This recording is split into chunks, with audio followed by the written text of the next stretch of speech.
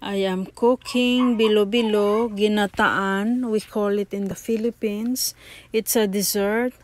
That one is a plantain. The right side white is yuca.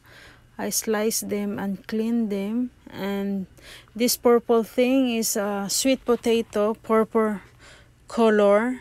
And the white one is taro. And the orange one in the left side is sweet potatoes. And this is taro. I scrape it into pieces. And this is coconut milk.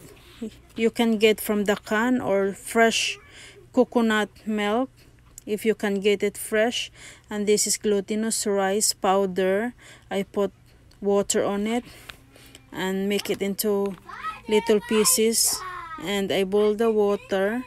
Once it's boiled, I put everything, all the ingredients all together, and cook them in slow cooking so that it won't get burned. So once it's cooked, I add the white sugar. If you want more sugar to make the dessert to be sweeter, you can add more in there. And if you add more coconut milk, I add more in there too. So everything, all my ingredients is being added all together and cook them at the same time.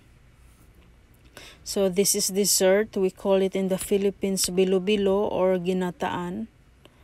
It's easy to cook it once you have all the ingredients you need. Thank you.